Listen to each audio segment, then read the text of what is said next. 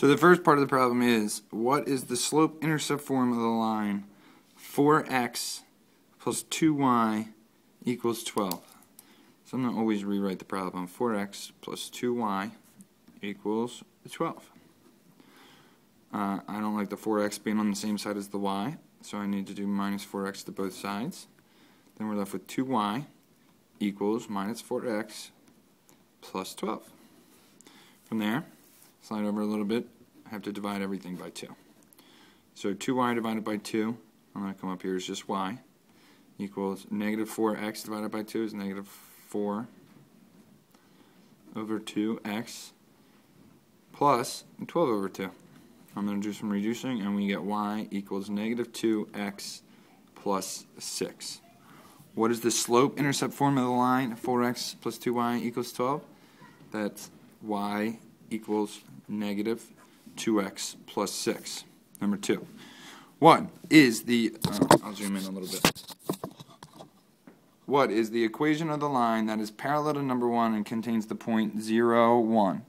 So parallel to our first problem and contains the point 0, 1.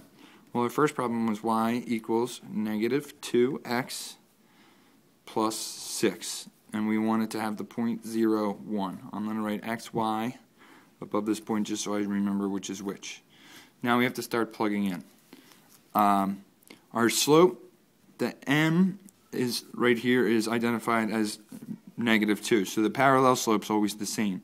But we need a different b. So we set this up as y equals negative 2x plus b. Sub in this x and y from this point into x and y. So 1 equals negative 2 times 0 plus b. Then we get 1 equals negative 2 times 0, 0, b. We know the m and we know the b, so we write y equals blank x plus blank. And then negative 2 is in the m spot and 1 is in b. So we know y equals negative 2x plus 1. We know that is parallel to this and contains the point 01. Moving on.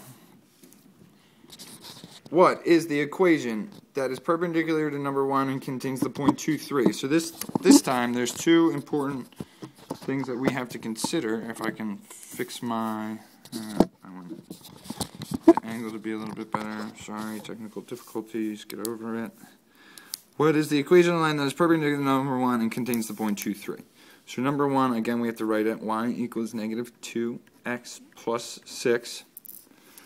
And the point that we're going to be looking for is 2, 3. And I'm going to still write x and y because sometimes I mix them up. From here, the setup is similar, but if our m was originally negative 2, our perpendicular m is going to be the negative reciprocal. So it's going to be negative 1 over 2. Sorry, just kidding. 1 over 2. Because it needs to be flipped in the negative. So this is what the slope we're going to use in our new equation. And I'm going to write y equals mx plus b. The slope is 1/2. So I write y equals 1/2 x plus b. I sub in 2 and 3 for x and y. 3 equals 1/2 times 2 plus b. 3 equals 1 plus b, minus 1, b equals 2. So now I go build my equation. Y equals x plus blank. My m is going to be 1/2, and my blank is going to be, my b is 2. I can rewrite that without the blocks, 1/2 x plus 2. This line is perpendicular to 1 up here.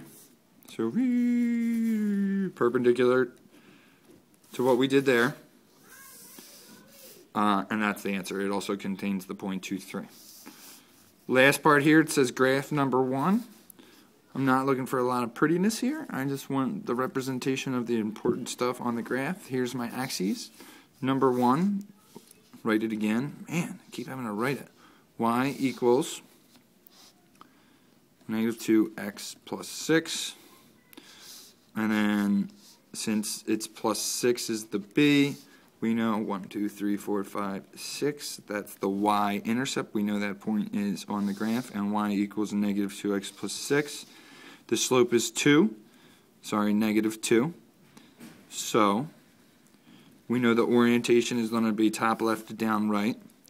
And negative 2 equals negative 2 over 1 equals rise over run. So we go down 2 because it's negative 2. 1, 2, and over 1. Put another dot. Oh, sorry.